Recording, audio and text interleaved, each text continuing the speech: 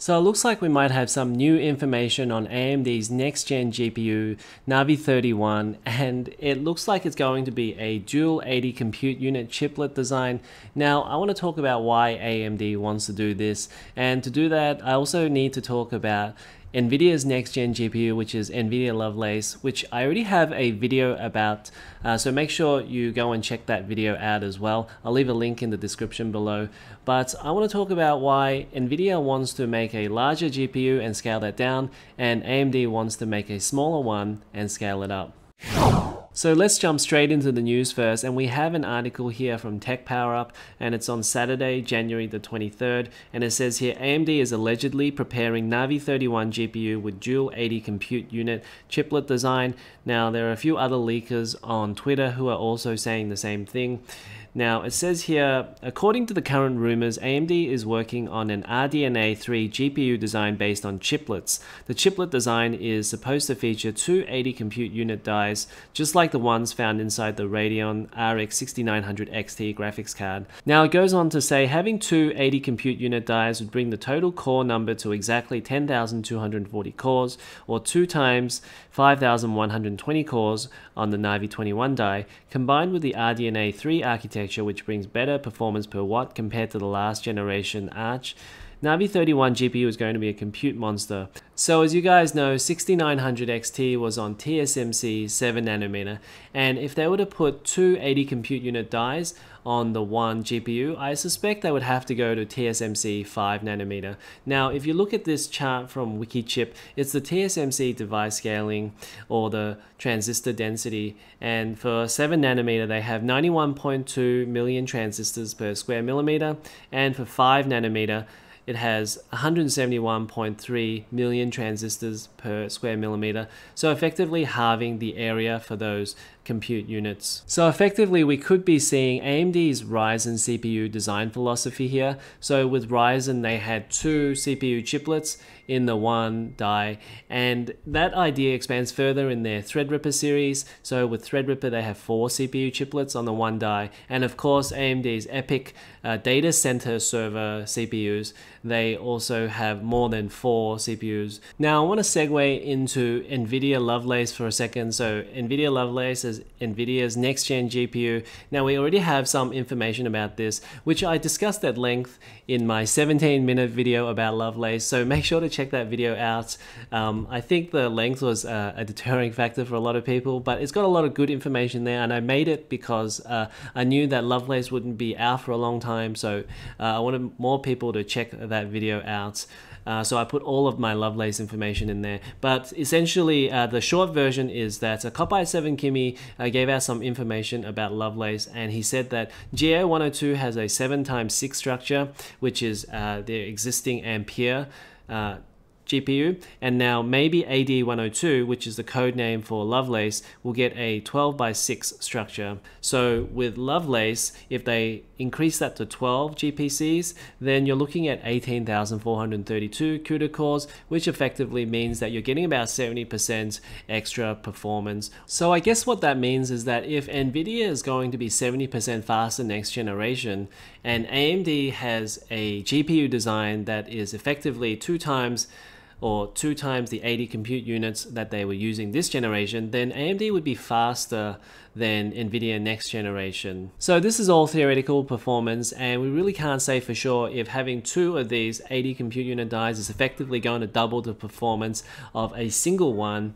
But what we can say, I guess, is if we look into the Ryzen CPUs of what AMD has designed in the past, I think the chiplet design still has a lot of ground to make up for against the single monolithic design from Intel. So there was a bit of latency talk between the two chiplets, so we might see that happening again with GPUs. So in terms of theoretical performance, we can't really say that having just 2 of them is just going to double the performance. So these chiplet designs aren't the first time we've had multi-GPUs, and we've obviously had Nvidia NVLink and SLI.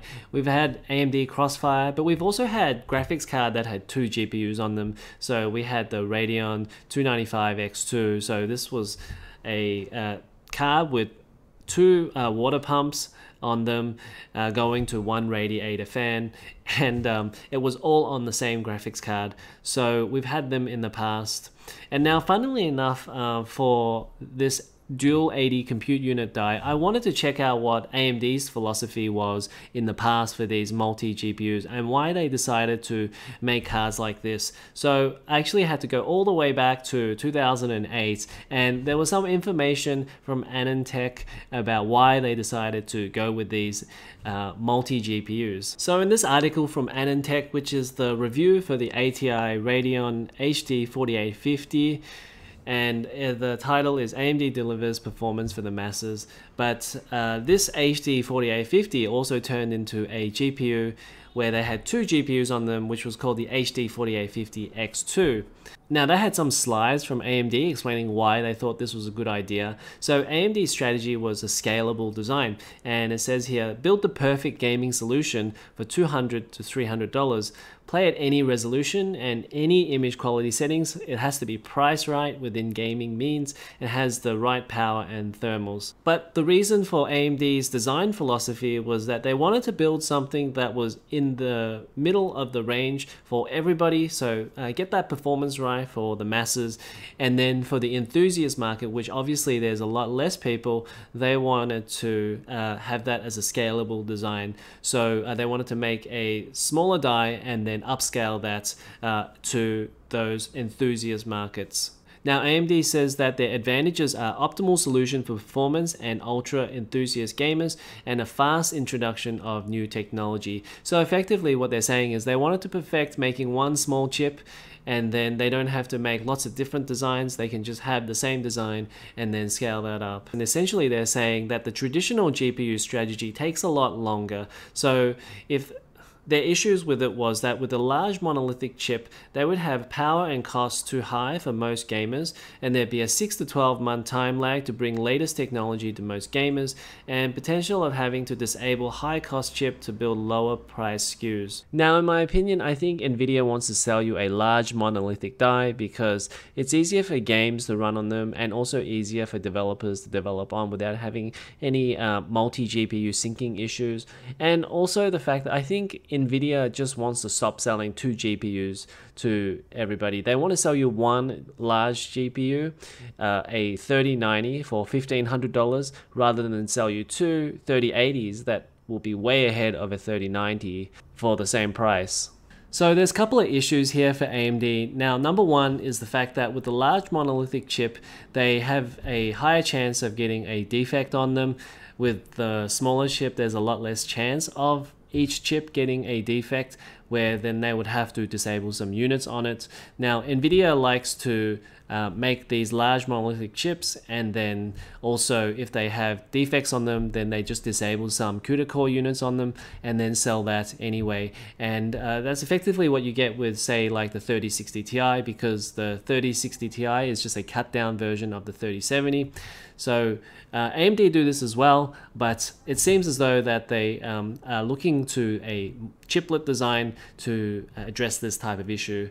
Now, number two is the fact that even if you get these issues with your GPU, then you still have to wait for a certain amount of them before you can go and supply the GPU markets. So if a chip has, say, 70% success rate with 30% defects, then you still have to wait a good amount of time before you collect enough of these GPUs before you can go to the market. So that's why you see the graph the way it is here.